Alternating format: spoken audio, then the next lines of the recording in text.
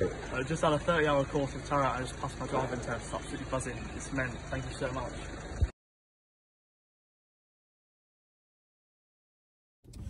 Right guys, good afternoon, morning, good evening, whatever time you're viewing this. So I'm Ayub. I'm second in command of this company.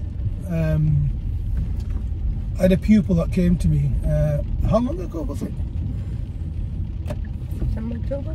Yeah, September, October, wasn't it? Yeah. She came to me for driving lessons, and what we did, we started lessons, and a little uncomfortable at first, but eventually we got to a standard where we both kind of agreed that she was driving very weak. Yeah, definitely, yeah. So what we did then, we kind of got together, devised a plan and got on with it. Now there was lots of hurdles in the way. Most importantly, one of the largest hurdles was visibility in terms of the car. So we had a couple of issues with car positioning, especially left and right turns. So one has to adapt to you teaching, one has to adapt to specifically for the client needs. So what we decided was the best thing to do was to actually move into kind of a different perspective, a different realm. So what we did, we moved to change her position. Now I thought, look, there's a couple of issues here, but what we need to first eliminate is the sort of perspective, the understanding of what this young lady has. So what I did with my niece here, I told her to bring a cushion. Now although it's not the nicest thing to do sometimes, but I'm really happy that she respected my opinion, and she did. So what we did, we elevated her slightly in the car, and what that did, that changed a couple of things she was doing, and it kind of alleviated her problems. So this has been going on. You know, we've been having lessons for a fair bit of time. Then we had a test booked in that she wasn't ready for. So respectfully, what she did, she cancelled it when I told her not to go for the driving test. Anyway, then what we did, we've been having lessons, and eventually we've got to this standard where, with the grace of God, alhamdulillah, she's gone in and she's demonstrated her ability to drive, and she's passed. She's passed on her first attempt, and with a bit of coaching from Amber and some motivation from Uncle Ayub, she's gone in and she's passed the driving test. Now, you know, driving test is between her and her examiner, nothing to do with us, but we need to get them to a standard that we believe that they're able to drive independently, and I believe today she demonstrated just that. So although I sound a bit calm in the car and I sound a bit miserable, I'm not. I'm very, very happy that she's passed. I'm actually very proud that she's passed. And with all her life ahead of her and the busy life that she has, she needs this pass. So it brings her the next stage of her life, which is freedom. You know, which means, you know, 11 o'clock at night, she's not waiting for the number 72 or the number 11 or number 14 to pick her up. So what we did towards the sort of end of sort of learning sort of cycle with me, we give her mock tests. We went over test routes together, and she went today. She went with Amber in the car. She's gone and she's passed the driving test.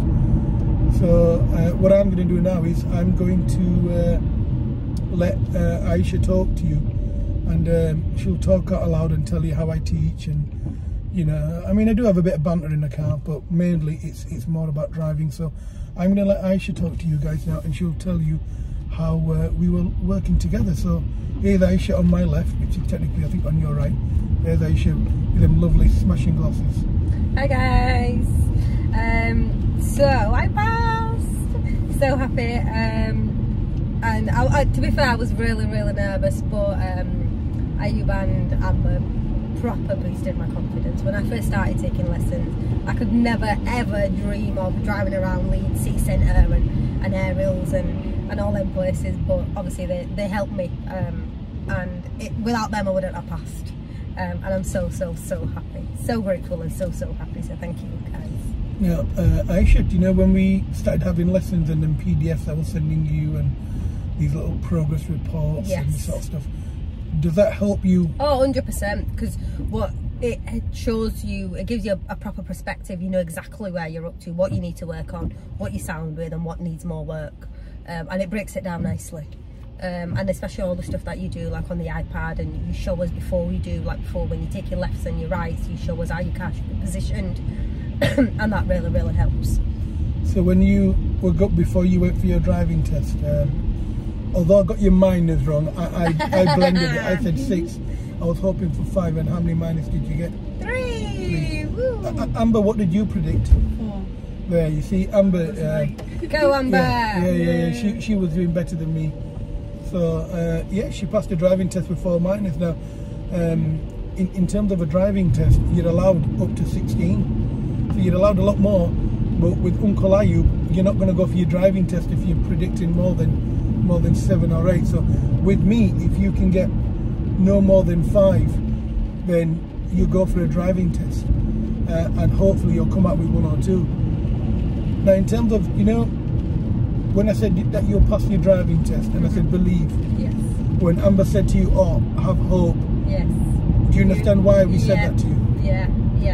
I do. I think initially, a lot of it is just nerve, and you picture in your head that the examiner's going to be this monster, but they're not, and they're lovely, and yeah, and that was in my head. The last thing that you guys said to me was be confident, have hope, and believe in yourself. And I think that was a very big thing, because definitely on my test, the nerves did get the better of me, and I thought, but then I thought, no, be confident and you'll smash it anyway.